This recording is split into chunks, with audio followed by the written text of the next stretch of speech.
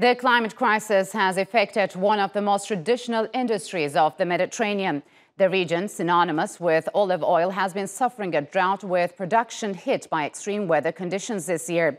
Spain, which accounts for 50% of the world's olive oil supply, was affected by heat waves and raging wildfires, causing a production drop of 48%.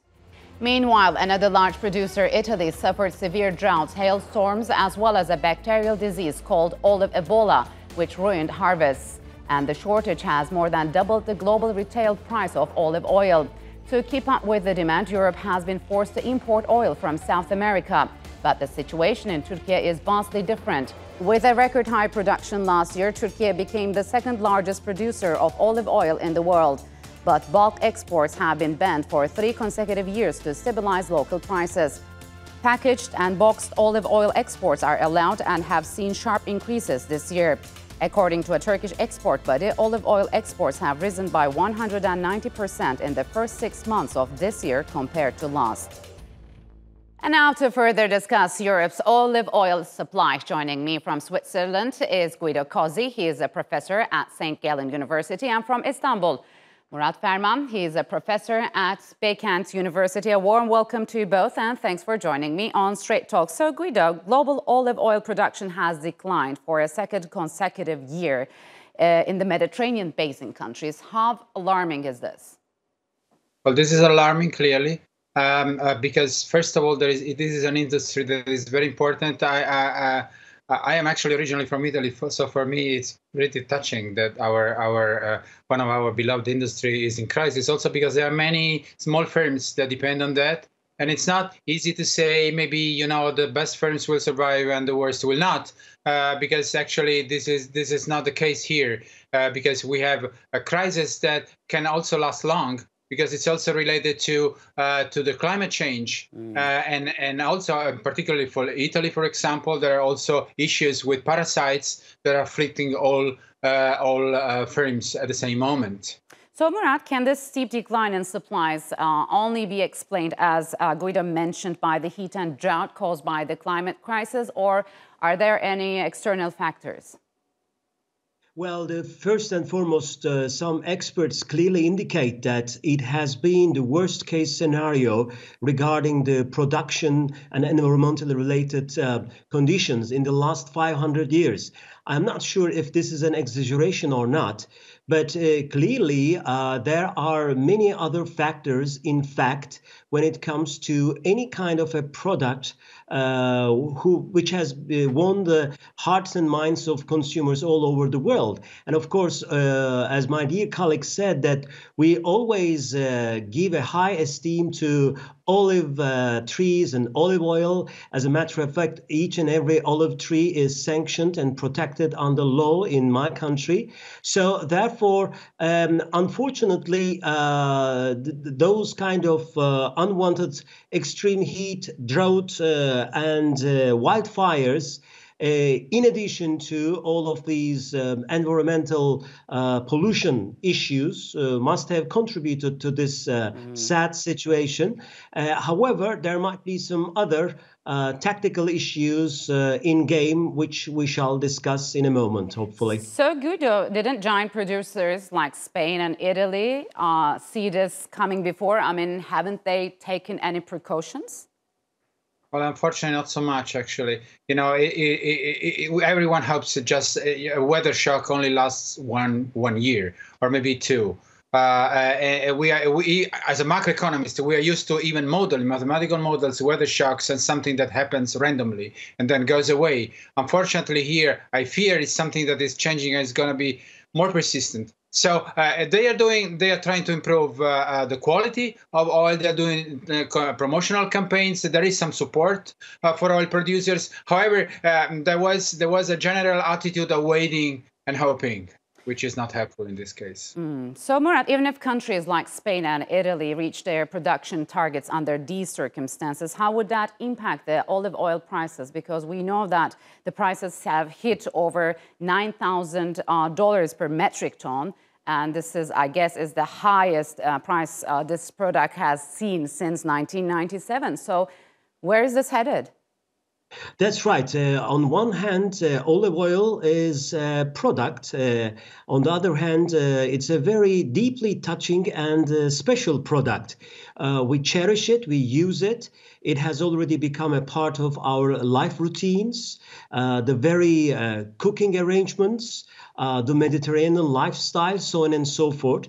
So olive oil, for all of these virtues and benefits, although it's a commodity, one tends to deal with olive oil in a much more delicate fashion.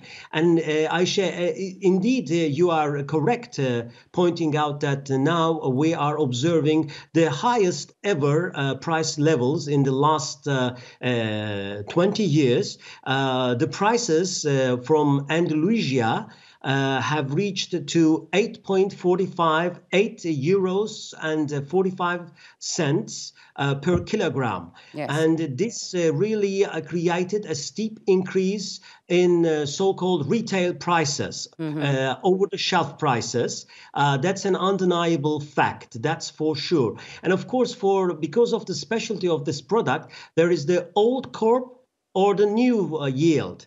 Yes. So that's another important issue. Carryover stock and a fresh yield. And most of the enthusiasts of olive oil always look for the fresh harvest. Yes. For example, my wife did not lose any minute in the last week to really go and hunt for the new harvest, Yes. so that she can stock up for the coming year.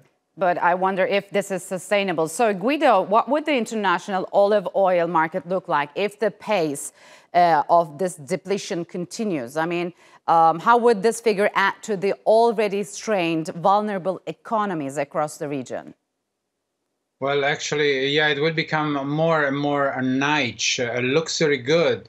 Even now, at the moment, I mean, compared to all the other oils present, it's just about 2% of the oils. Of course, palm and soy oil much more frequent. And obviously, what we are fearing is that this high cost that transfers into high prices for the industry, for the whole food industry and for the restoration industry and so on, may change the attitudes of the people. So if at the moment the demand is not very elastic, so demand is not contracting as much as the prices are increasing in proportion, still in the longer run, people may change tastes and try to use, even for cooking, also in the restoration industry, other oils. And this is not going to be good, actually. So, Murat, last year, Turkey produced 421,000 tons of olive oil, becoming the second largest producer in the world. So what were the factors behind this significant rise?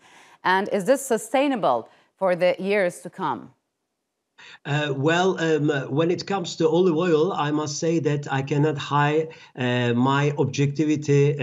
I cannot hold my objectivity high and, as they say, neutral, because olive oil is a very sentimental thing in our culture. Yes, as you have mentioned, last year Turkey has a record-breaking yield, more than 400,000 tons. However, unfortunately, this year, we do not seem to have the same performance. As a matter of fact, we have some kind of estimates that we will end up having a yield of 180,000 tons again, yes, which seems to be a steep decline in comparison to last year's record-breaking volumes. But we know, according to the statements of the president of National Olive and Olive Oil Council, that we have a carryover stock at around the same amount. Barely less than 200,000 kilograms. Therefore, producers and growers clearly indicate of abolishing or getting rid of, if you may, the ongoing blockage. Yes. Turkey's exports regarding the oil. But if and when you ask me what was the reason for that, I kept asking the producers. They say it's only nature's work. What can you do? Kind of a stuff. So, Guido, from Turkey's perspective, Turkish officials said that this year's country's olive oil stocks combined with new production would be enough to meet domestic demands. And they also floated the idea that, as Murat just mentioned, Turkey could resume bulk exports. So is this a short-term thinking? Is bulk exporting a viable method for the country's olive oil industry? Well, I hope for Turkey that this is not short term, of course, and I actually also hope for Europe. Unfortunately, Turkey is not in the European Union. Otherwise, we would secure the export from Turkey more continuously. However, it is important to take precautions, and now also in Italy and Spain, actually the emergency is to guarantee water supply, to move up the technology used in the oil production. So modernization is important because it is random. You know, this shock may hit in the future different countries, including Turkey. So it is important to prepare and to try to upgrade and to see all the potentially risk aspects that should be with some degree, of course, of reason addressed. All right, gentlemen. Unfortunately, we'll have to leave it here. Thank you very much for joining me on Straight Talk.